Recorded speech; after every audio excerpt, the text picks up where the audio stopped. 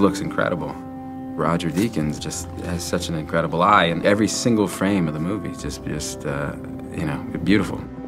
For my money, Roger is the finest cinematographer alive today. There should be one up there. I have an overall kind of approach to cinematography, then it should be as simple and as submissive to the script as possible, really. Because I think so much is about the relationship with the camera and the actors.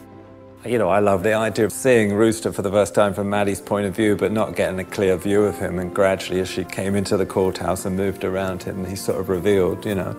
And then I wanted to feel this sort of shafts of sunlight just blasting through these lower part of the blinds and the windows. But then I also wanted to feel the darkness and the feeling of the oil lamps, you know, in the room, or gas lamps as they were.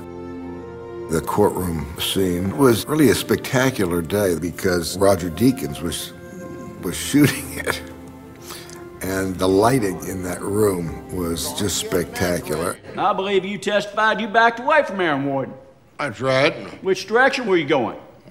I always go backwards when I'm backing up.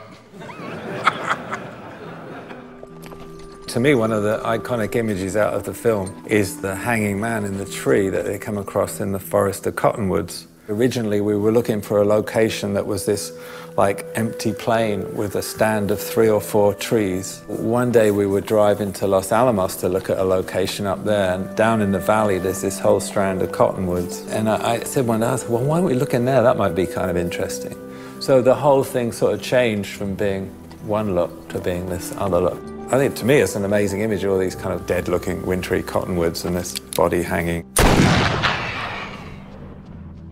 Also, we needed this little montage sequence, and I said to the guys, oh, wouldn't it be kind of interesting if we did a crane shot? So they're not just on the horizon, but as they're riding across the horizon, the camera's moving, but what you see is the mountains appearing in the background of the shot. It's like almost like the mountains are growing behind them. I just love playing with visuals, so if somebody gets it, if somebody appreciates your work and the film as a whole, that's kind of nice, yeah.